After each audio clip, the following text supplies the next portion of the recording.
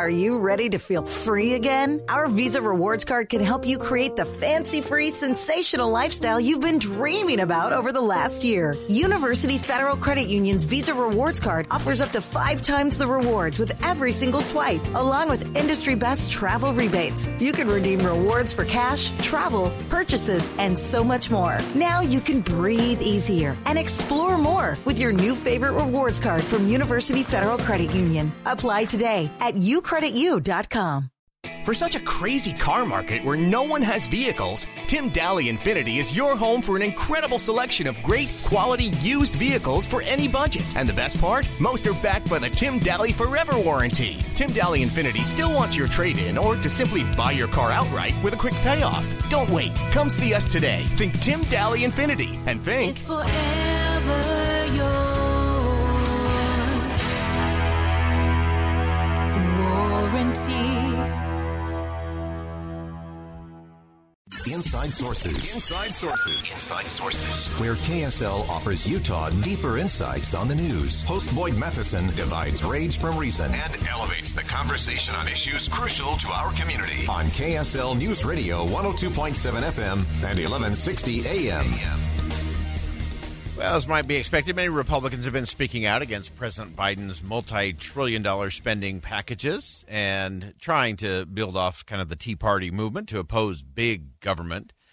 But is the message past its prime? Are we really to the point that Republicans can no longer talk about financial responsibility? Let's begin. Think you know the news of the day? Think again. Well, Julie Bykowitz is a national political reporter for the Wall Street Journal, whose work focuses on money and influence in Washington. She previously worked at Bloomberg and the Associated Press, covering 2 presidential campaigns and the White House. She has a great piece in the Wall Street Journal talking about the Republicans find this message to reduce spending a tough sell. We're often the equal opportunity offenders here, but Julie joins us now to help us break it all down. Julie, thanks for jumping on with us today. No problem. Thanks. So let's jump into this in terms of where are things. The Republicans don't quite seem to have a rallying cry that is really working in terms of, hey, we can't spend so much money anymore. Well, it's interesting that we're now sort of in a position where Congress is talking about spending $1 trillion on an infrastructure plan and another $3.5 trillion on, I don't know what you want to call it, reconciliation, social safety net expansion. So that's quite a bit of money. It's quite a bit more money than was on the table back in 2009, the last time spending was really, front and center in the news. And I wanted to sort of see what regular people were interested in terms of spending, if that was resonating at all. So I went to a couple of events hosted by Americans for Prosperity, which is a conservative group that was very instrumental in galvanizing the Tea Party back in the day, and just found that even among activists, other issues are sort of taking up a lot of bandwidth that Republican leaders kind of wish were more focused on an anti-spending message. Yeah, and one of the things that you noted that I think is really interesting, and that is over the course of the last few years, the pandemic in particular, that a lot of the spending that I think people have gotten used to was sort of agreed on by both parties of, yeah, we don't like to spend more, but you know what, we just need to spend it. Yeah, there's a couple different points that were really interesting. One, looking at Pew Research Center surveys, you can see a pretty substantial dip in the number of Americans who want a smaller government right around the time President Trump was elected. And that's interesting because President Trump was known for a lot of things, but really cracking down on government spending wasn't so much his main message. So some of the Tea Party leaders from 10 years ago that I talked to for this story said that they felt like in some ways the Republican base was sort of inoculated in a way against this anti-spending message by having it really not be a big message during the Trump years.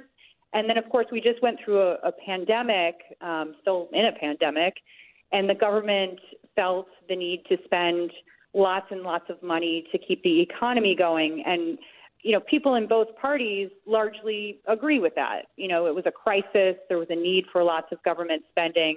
So it's just there are two sort of sets of dynamics here that make it a little bit tougher than you would think for Republican leaders to make that anti-spending message penetrate. Yeah, I think that's interesting. I've been wanting to ask you after reading your piece, did you see a real interesting compare and contrast? We know that, again, kind of in that Tea Party movement, there was the bailouts and the TARP spending, and that became an issue even for a lot of Republican candidates that were then, challenged in primaries versus where we are today.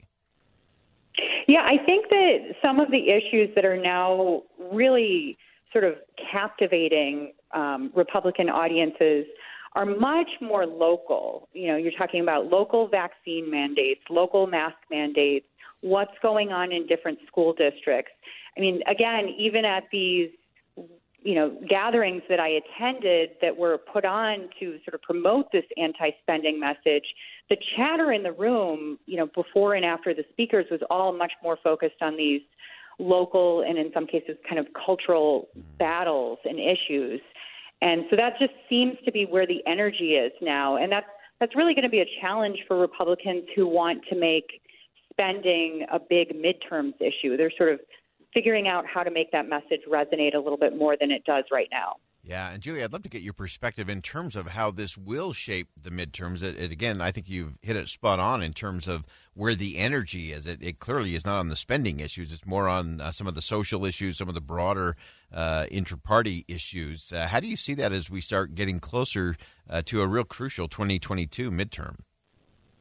Well, there's a couple things here. One, quite a few of the leaders that I talked to for this story said that inflation does seem to have a little bit more impact. That is, if people see the price of gas going up, they feel like they're spending more at the grocery store, then it is very possible that people will start saying, hey, look, this is all connected to the government spending too much money. My household goods are costing me more. And that is one way for spending to come really back into the fold. And then another way, one of the attendees at this event I was at in Fort Wayne, Indiana, kind of pointed out, there's a way to make a connection between mandates that the government has and local issues and just this overall theme of the government is too big. And that, I think, is where you might see Republican candidates go in the near future as elections start creeping up on us here, just kind of not so much focusing on big spending, but just big government. And within that umbrella, making this argument against some of the mandates that are really sort of the conversation piece right now, but also the spending that we're talking about here in Washington. Fantastic. Great insight.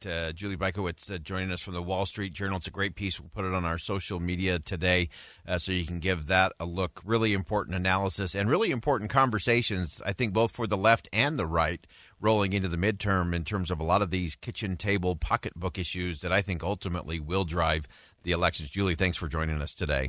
Well, thanks for having me. Appreciate it. All right. I think it's so vital that we look at these things because for a lot of folks, it's less about just cutting big government. It's about fixing broken government. It's also about those inflation things that Julie talked about in terms of things that are impacting real homes, real neighborhoods, real communities, and who will be able to really focus the nation on those issues and how all this spending plays into it. Much more to come, much more to think through as we think again here on KSL News Radio. Next, we're going to talk about what it means in terms of impact from churches. There's an economic factor of faith, and we're going to explore it coming up next. Think again With Boyd Matheson on KSL News Radio.